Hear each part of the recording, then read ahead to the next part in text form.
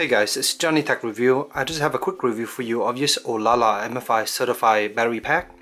As you can see here, this is a pretty nice battery pack. It is rated for 13,000 mAh and it came in this nice little soft plastic. It's just a kind of like soft feel plastic and it feels pretty nice in the hand. It does attract a decent amount of fingerprint and dust, as you can see here. Right here you have an energy bar to tell you how much battery is left, and on this side here there's a button to turn it on and also tell you how much battery is left. Currently there's less than 25% because I just finished draining this battery. So up on this front end here you have 3 different ports. This is an output port that can support up to 2.1 amp. This is good for charging your tablet and stuff.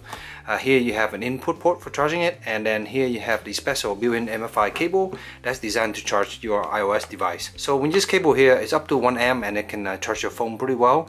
But if you want to charge your iPad faster, you want to use that other port, as this port here does not support the full speed. I really like the retractable cable, and I mostly use it for my iPhone, so it does work pretty well, and I like the portability of this back. Now let's talk about the capacity. To test this, I basically use one of these multimeter here, and you might lose some of the efficiency to this guy, but after charging it, it takes about, I think, between 6 to 8 hours to totally charge this guy when it was completely drained.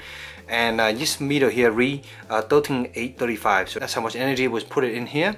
And then when I'm using it to output, I basically plug this guy into here and only use that exclusively to test to see how much output this guy actually output before it run out of battery.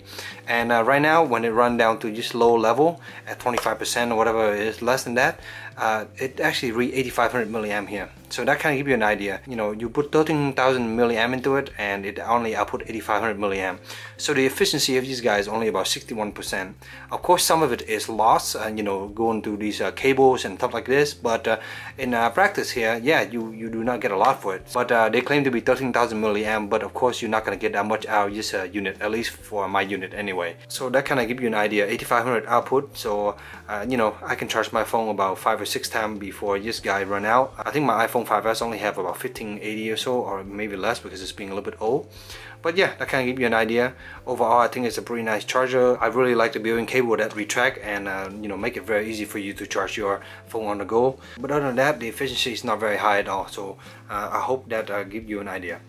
And one more thing, beside the unit, you also get a user manual and another micro USB charging cable. But I have it somewhere. I don't have it here with me, but I can give you an idea of what comes with the unit. So guys, that's pretty much conclude my quick review. I hope it helped you in your purchase decision. If you have any questions, let me know in the comment below, and as always, stay tuned for future review. Thank you.